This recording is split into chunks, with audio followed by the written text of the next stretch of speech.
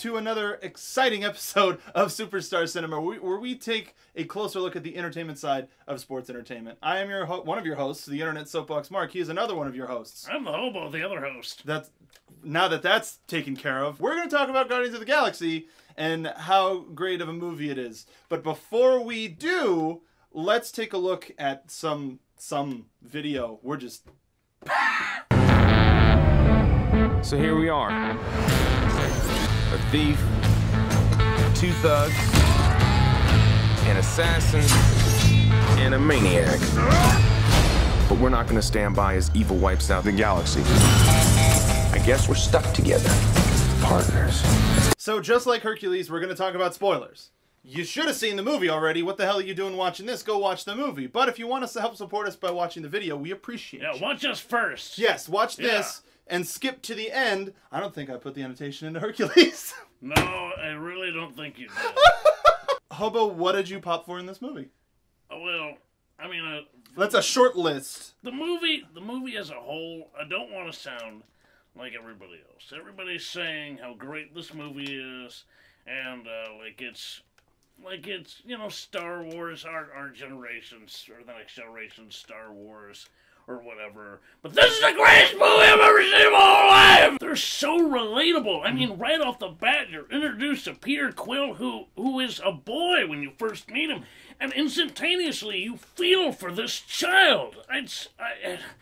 To start a movie like that, the main character being so pitiable, which means everything that follows, and he does some pretty scandalous stuff to start the film off, everything that follows is sort of like, okay, but look at how hard he had it. It's all right that he does these things that are not so great because, man, he had it so hard. You kind of see why he does, and you also see him change due to the introduction of Gamora and Rocket and Groot and Drax.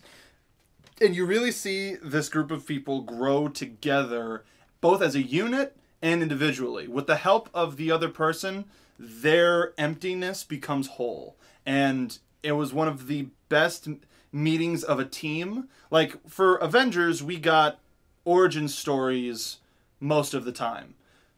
Except for, like, the Hulk, kind of, and... Well, everybody knows those characters so well. You had to introduce an entire team of characters that nobody really knows. And who are, for lack of a better term, the anti-heroes. I think we're living now really in the era of the anti-hero. I would agree with that. And this is the perfect encapsulation of that. We gotta hand it to Dave Bautista. He did a wonderful job. Everybody did a wonderful job, but Dave... I think he was the underdog of the cast. I mean, not actually being considered, you know, an actor. Quote unquote. Quote unquote. I mean, granted, he's done enough pieces at this point in his career. You check down his IMDb. He's done more than a few things. But he's, I mean, still the underdog. He's the most untested of the actors in this ensemble cast. Especially on a blockbuster stage, and he proved it. He really did. And he had that presence. Yeah.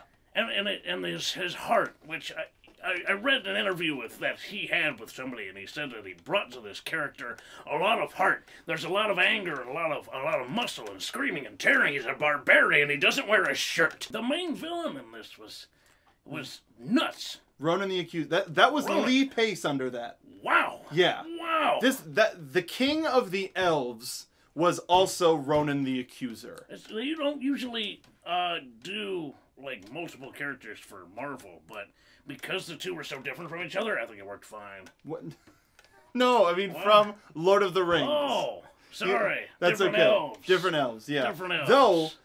Though, in one of the things that was very easy to notice in the collector's collection was a dark elf that we saw in Thor 2. Yeah. And there's a lot of stuff in the collector's room that Cosmo. It was so cool to see Cosmo. So cool. Fucking Howard the Duck. That's it. I don't even want to say anymore. Just fucking Howard the Duck. It might be hard, but Hobo, did you have anything in this movie that you give any sort of heat? Maybe some of the aliens were a little too human to be thought of as aliens. I think I know what you're gonna say. Why did the Ravagers have Southern accents? Yeah, because they visit Earth so often, they could have picked up something somehow. That's how I reasoned it away. But yeah, and that's not even really a problem, because that type of mindset and those quote unquote type of people, you get that type of character instantly. Yeah. You totally understand right away what type of people they are, and it worked. It worked. You didn't have to go through any sort of subtext. You kind of understood immediately who they were.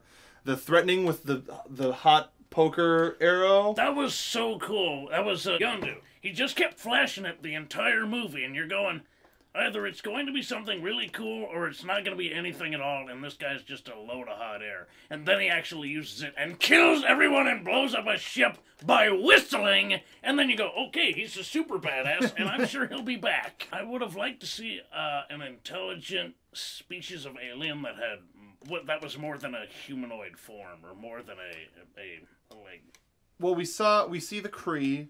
I don't know the Cosmic Marvel as much as I should. Yeah. But there was the yellow species, there was the red pink species. But yeah, it's it's sort of like the Star Trek, where they're all in basically the humanoid form. Even Groot, who's a plant, is a humanoid form, being 4 limbs and a head. Yeah, there was nothing really super alien. It was 2 legs, 2 arms. Yeah. And questionable features, but it was all sort of the same humanoid. But I mean, that's okay. Yeah, I that's fine. Star Trek got away with that for years and years, and still to this day. But that was one thing I liked about Star Wars, was there's different creatures that develop differently and aren't just stuck to one form. Although it sort of goes to the idea that the universe has a perfect form, and that maybe the humanoid form is that perfect form for intelligent life. Although that's kind of like grabbing your dick and going, this is perfect right here. As much as we enjoyed Hercules, I don't think I would care to see it in the theater again. I would see this. Compared to this? This was visually, this was one of the most stimulating things. The colors so vibrant. Everything was perfect. It was like looking into a little window to a world that was completely beyond yours. And it was real. It wasn't a man-made thing. This isn't something we're pretending to do. This felt real. Like you were watching something that was real, that maybe you could see or get to someday, but it was just beyond your grasp. But it was real because you could see it and you could feel it. And those are the most compelling stories to me. The ones that make you feel and make you really believe, because you really believed. Very passionate about this subject. Welcome back from non-spoiler territory. The train has arrived. To sum it up, this is one of the best movies that Marvel has ever made, and that probably anybody has ever made. And if you have eyes, and not even ears, you don't need ears. Go see this movie for the visual spectacle that it is.